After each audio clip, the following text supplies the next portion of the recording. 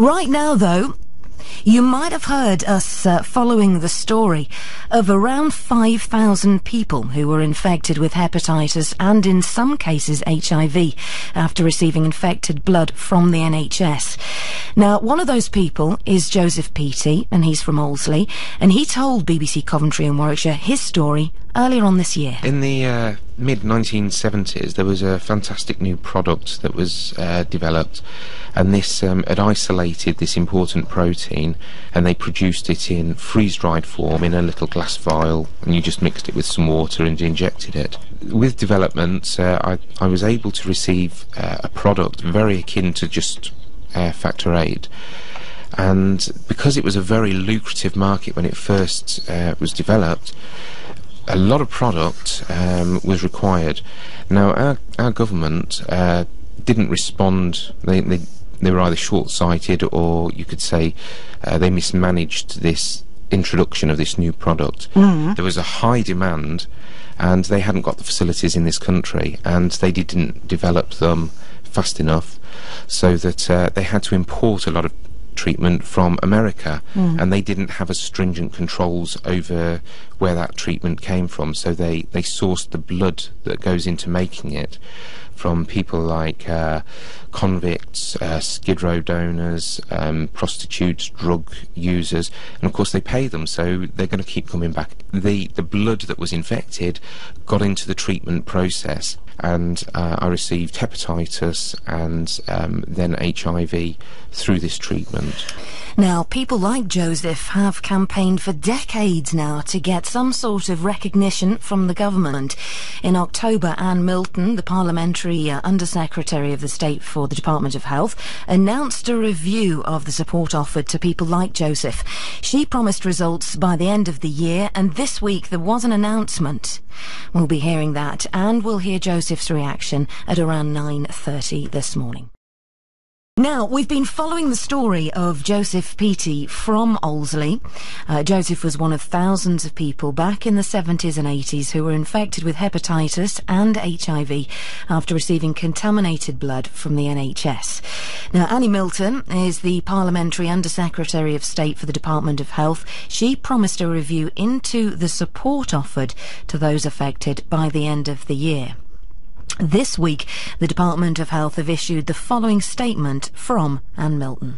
On the 14th of October 2010, I issued a written ministerial statement announcing a review of aspects of support available to individuals infected with hepatitis C and/or HIV by NHS-supplied blood transfusions or blood products. In that statement, I said I expected to be able to report the outcome of this work and my intentions by the end of 2010.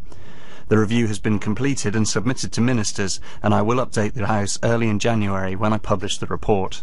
Well, let's speak to Joseph, who joins us here on BBC Coventry and Warwickshire now. Joseph, good morning. Good morning, Molly. How do we find you this wintry Wednesday? Oh, I'm very well, thanks very much. And I've got to say a big thank you to the to Intercare Support Agency. They've got their people out there this morning, slipping and sliding around the roads, and they've done a brilliant job getting to me this morning to help me get ready for this. Brilliant.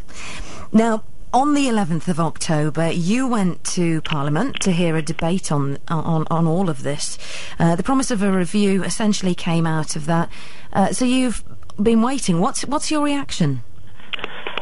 Well, as you can imagine, the community are very disappointed that the deadline that was originally promised to us has not been met. And after previous experiences of government promises that have been broken down the years, naturally everyone's really quite depressed about the whole thing and very pessimistic that we're going to get the sort of government action that everybody had been looking forward to and really had been promised by the kind of the positive tones and the process that this coalition government been going through. And as to Threecle that you spoke to last week said, it would really be quite an injustice and a really cruel betrayal if this government, having gone through all this process, taken so much time to talk to us all, then really only came up with a token gesture, or in fact fell in line with the position of previous governments. It would be quite hypocritical really after being in opposition and criticising the Labour government for doing so little. And they knew of our economic situation when they took office and in the lead up to the election, so they really can't have any economic excuse for not taking action. So, yeah, as Sue said, it would really be quite a betrayal, and worse because they've taken us through this process. Well, 25 years on a quarter of a century. And you've had, as you've explained, lots of knockbacks in that time, and you say you're disappointed, of course, by the recent delay. But how is your determination? With previous knockbacks, you must have just dusted yourself off, carrying on for the cause. Is that how you feel now? Yes, it's disappointing, there's another wait, but is your determination still at full strength? Yeah, absolutely. I mean, people may have thought, because we've had so many knockbacks this year, with the death of the former chairman, Hayden Lewis, and then just last week or so, Gareth Lewis, who took up the role as chairman after his death. These have come as real blows to the community, but I mean, the government can be absolutely assured that the determination within our community is such that if they don't address this fully, fairly and comprehensively, then this campaign will go on. There is so much support behind us. Well, we asked the Department of Health to shed some light on this delay for us. Joseph, this is what a spokesman had to say. Ministers are considering the review and will report back to the House as soon as possible after recess. We understand that people will be disappointed not to have a full announcement before Christmas, but we will publish the full review report in January. Joseph, just finally, because we have to go to the travel any second, but finally, what's your reaction to that? Yeah, I understand them delaying it, and as I say, people are sceptical as to why they're delaying it. They're expecting bad news. Personally, I'm trying to remain optimistic that maybe what the delay is actually showing is that they're going to consider this seriously. They're going to organise and implement a comprehensive response in the new year that will meet our needs. If I'm wrong, then basically, as we said before, it will be the cruelest betrayal, and our campaign will go on.